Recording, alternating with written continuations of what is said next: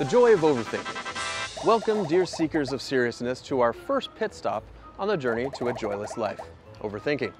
Ah, what a delightful pastime, an endless cycle of thoughts, worries, fears, spinning round in your head, leaving no room for peace, relaxation, or, God forbid, happiness. The trick here is simple.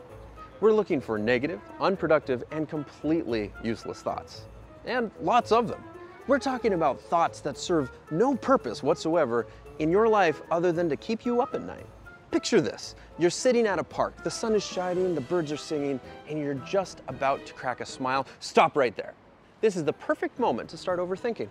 Dredge up that one time that you said you too to the cinema worker that told you to enjoy your movie.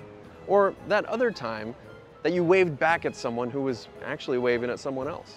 Feel the embarrassment, the awkwardness, let it wash over you. Perfect. You've successfully ruined a potentially pleasant moment. Excellent job, folks, you're natural overthinkers.